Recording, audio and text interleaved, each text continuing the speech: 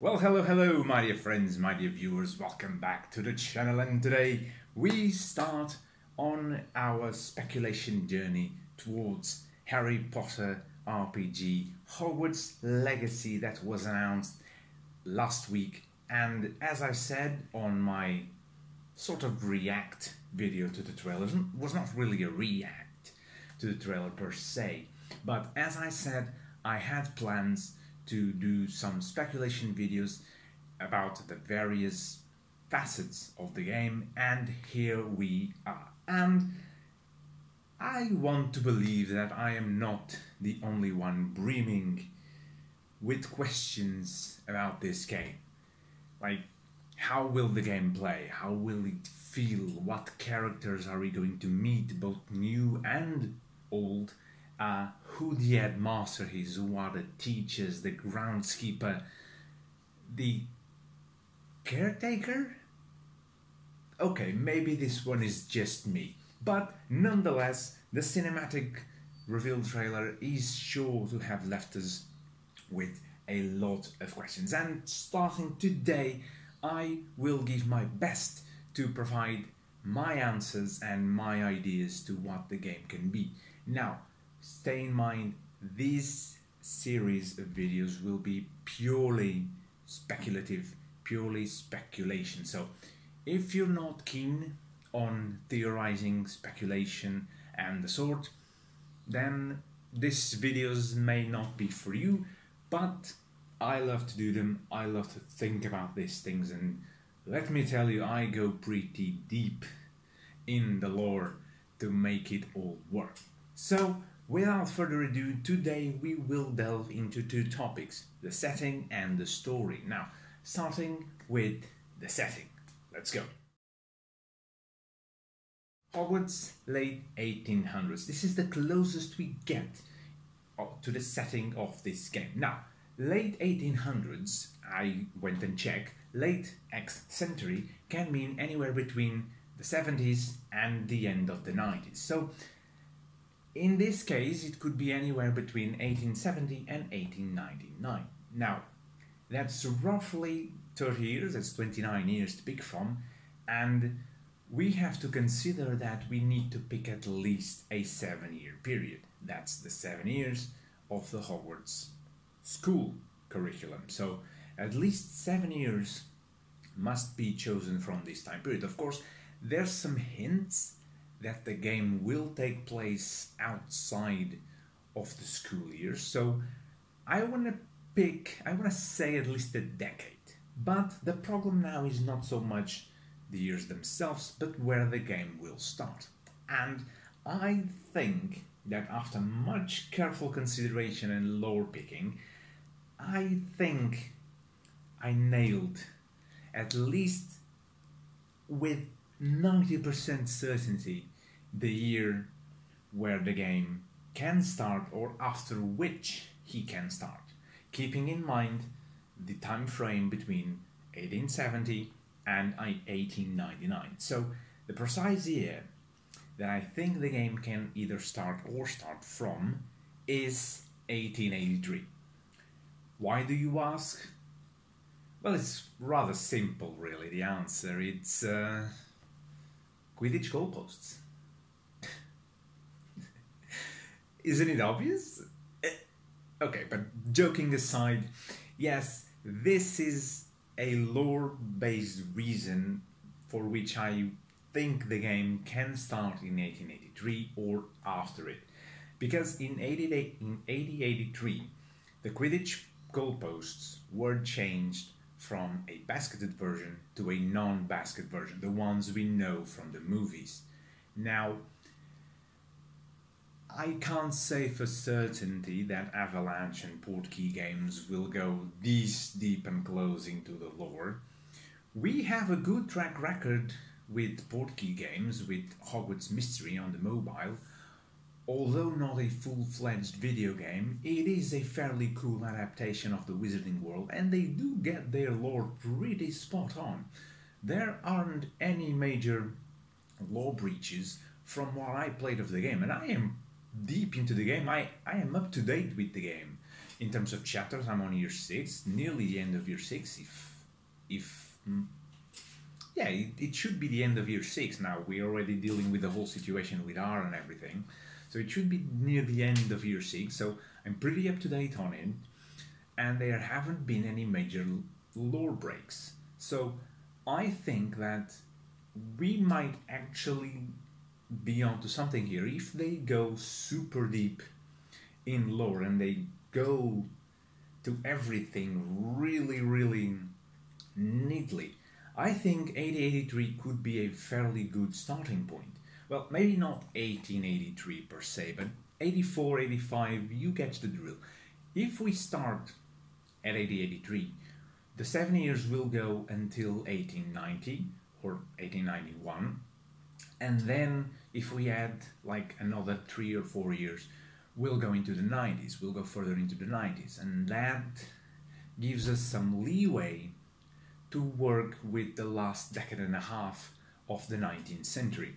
And honestly, I think that that's a fairly good position to start. There was another point that I figured could work for the game, but it's something that I don't really want them to do per se, because it would involve them adding a character that, I don't know, it's too big of a character, I think, to be downgraded to such a position, but if made correctly could work. The year in question is 1892, and for the more zealous wizards and witches like me, who know the wiki or know the lore front and back without needing the wiki, which I'm not that into it yet, is the year where Albus Dumbledore starts Hogwarts. Now, yes, it would be cool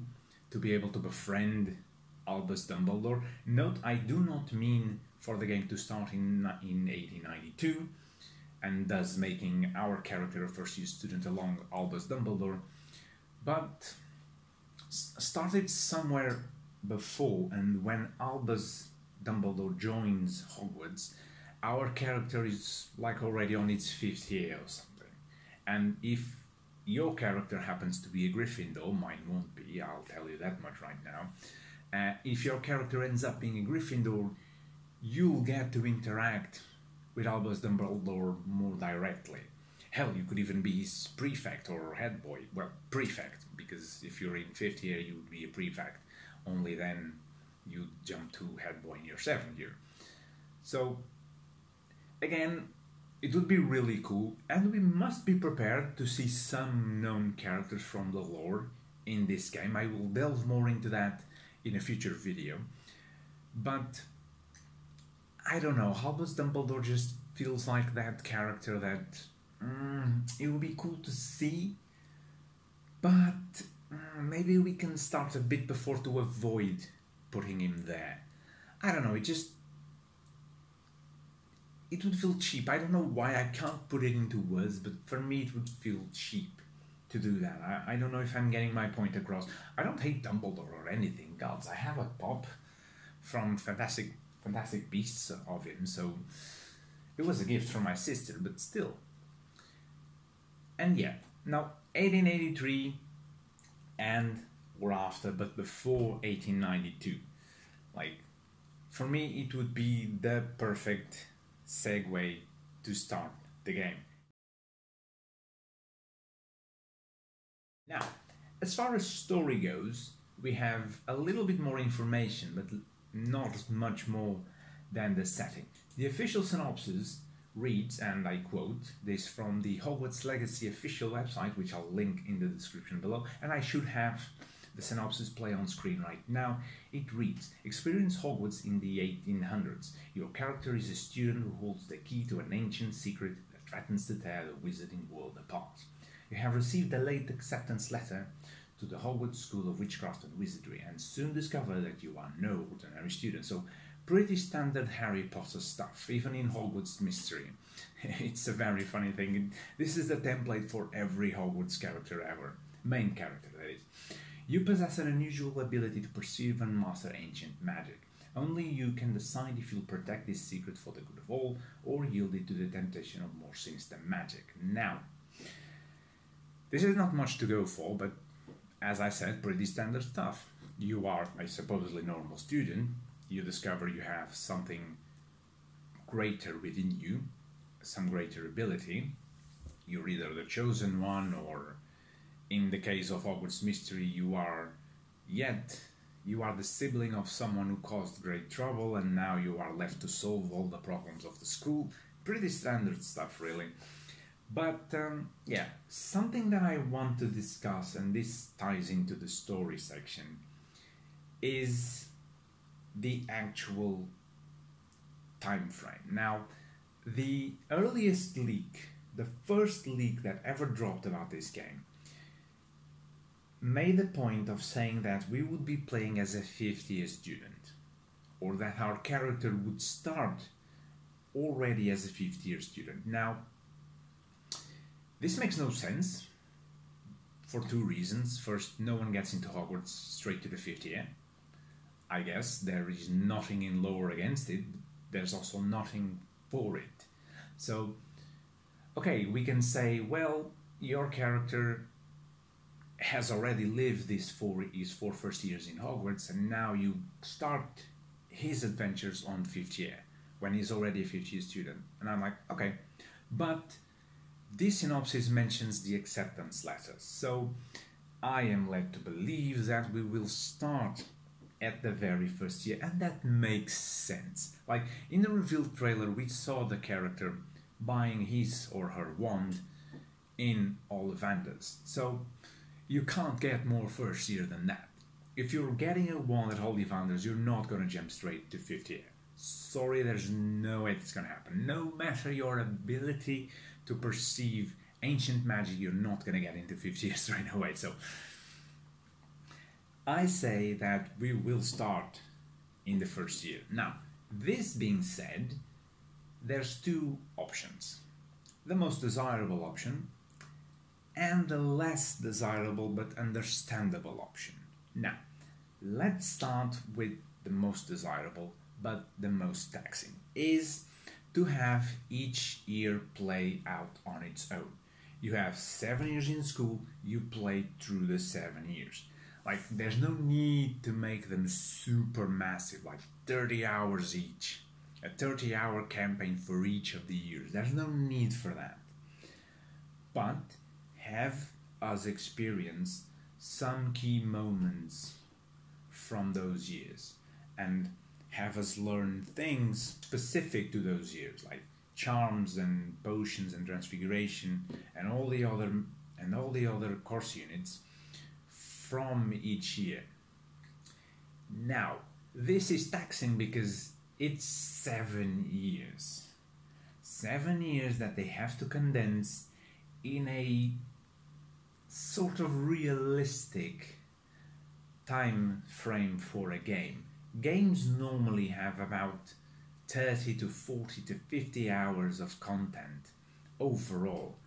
RPGs a bit more so, but then again, I do not think this will be an RPG like Skyrim or like The Witcher, where you have 100 hours of content at the minimum. Like, I myself have nearly 800 hours in Skyrim, modded and vanilla, and a bit over 100 hours in The Witcher, so I will happily sink those 100 hours plus into an Harry Potter RPG. At the least, I think I'll do at least 4 playthroughs, if nothing else, just to play with each of the 4 houses. So, that will be at least 400 hours if I decide to do everything on 4 playthroughs. So, I understand that having the 7 years playable can be a bit much. Now, the second option is in line with the second rumors that were leaked a few years back. Not a few years, but like 1 or 2 years back, which pointed that the story would be separated in 3 or 4 chapters. I do not remember, I forgot to check. But the things were going like, 1 chapter, you would have your first and second years, which makes sense, you know, the 2 formative years. You get the year of discovery, which is the first year, and then the second year could be pretty much uneventful, and at the end you would have the choice of the electives for the third year, because as we know, at the end of the second year they have to choose elective subjects, a minimum of 2 elective subjects to go to the third year. So from what the trailer shows, I believe that one of those electives will be Care of Magical Creatures, so not much choice there. And I am almost definitely sure that the other one will be Divination. I do not see them putting rune studies or anything, but who knows, it would be very interesting to have rune studies in the game as like a mini game type thing, but I will discuss classes on yet another video, not today. But yeah, then you'd have your third, fourth and fifth year together in another bigger chapter, because it's 3 years, and then you would end with your exams, the owls. Then another chapter with the 2 final years, year 6 and 7, and a 4th chapter with the after school things. So 4 chapters, 3 of which that condense the 7 years of Hogwarts education. Now, I say this is the least desirable way because, honestly, as a massive fan of Harry Potter, I want to play through all the years and feel like a student going from year 1 to 2 to 3 to 4 and etc. But from a gameplay perspective and as a gamer, I really doubt I'll be able to stay invested in a game that pads 7 years of content, even with the side stuff that they might add. Having all the 7 years precisely going as full years can be daunting, and the sheer idea of it is daunting. So the least desirable way is the one that makes the most sense from a gameplay perspective and from a development perspective. The other one is just wishful thinking, and well, it's what the fans would want, really, isn't it? But yeah, I will make all my assumptions from here on out based on the yearly structure. Although I believe that the least desirable option will be the most likely to be implemented. So bear that in mind, that I will make my assumptions based on the yearly schedule, like year after year after year after year. As I said, it doesn't need to be a 30-hour experience for each year. As I said, year 2 can be a little bit smaller. Year 1 for me needs to be the bigger one, like not the biggest, but needs to be bigger than some other, like bigger than the second, bigger than the third, bigger than maybe the fourth. Years 1, 5 and 7 to me need to be the biggest of the 7. These 3 need to be the biggest. Year 1, for obvious reasons, is the first year. It's where you discover everything. It's where you have the most classes. Well, not really. After year 3 you have more classes than in year 1, because in year 1 you have the core subjects plus flying, then you drop flying in the second year, and then you have to choose at least 2 electives, so you get one more classes than you had on the first year. So it's only after the 5th year that you are allowed to drop classes if you haven't passed the OWL. So yeah, 3rd and 4th years and the 5th years are where you have the most classes, but never mind, that's besides the point. Year 1 needs to be big.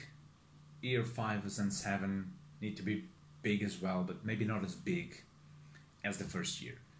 And if we think about it from a gameplay perspective, year 1 is where they are able to introduce the majority of the side content.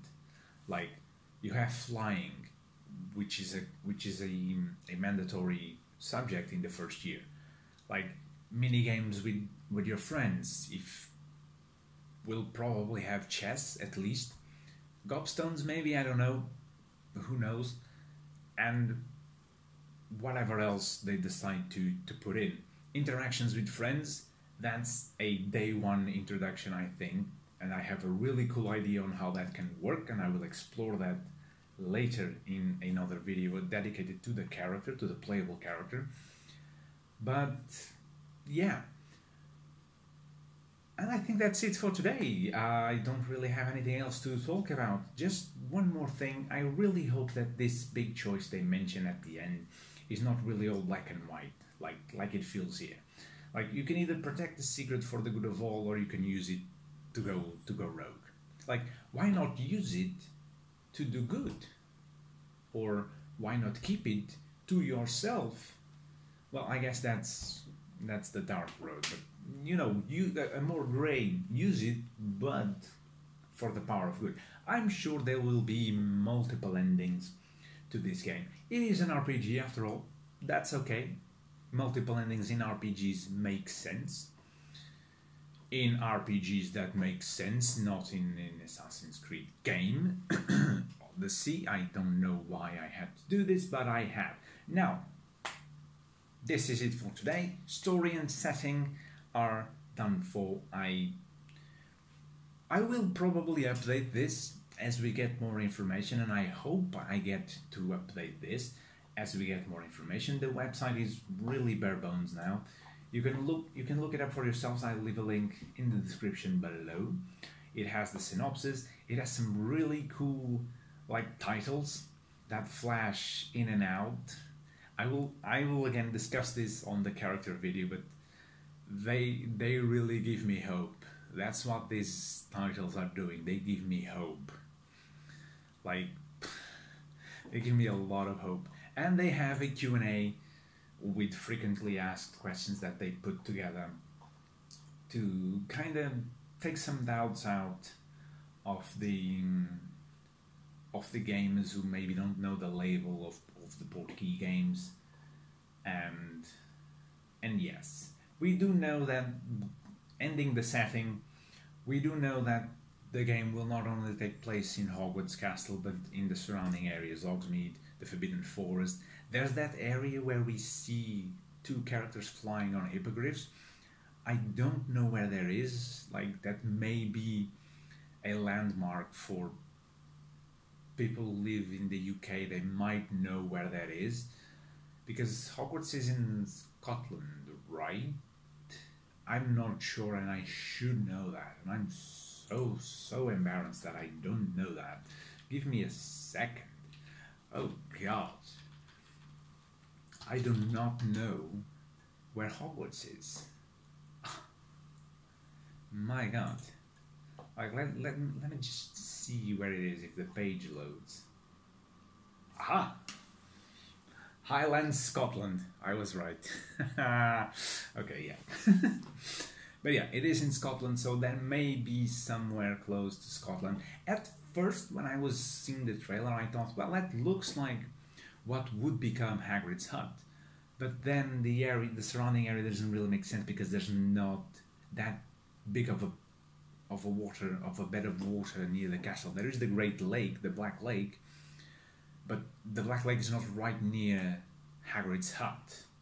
So, and of course, there may not be a Hagrid's hut because there's no Hagrid. There's another groundskeeper, but not Hagrid.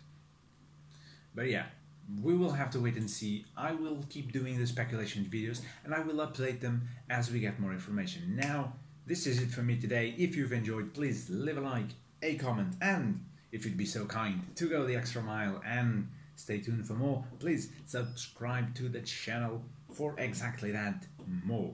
I will see you guys next time. Follow me on Twitter as well before I forget, and I'll see you guys next time. Bye bye.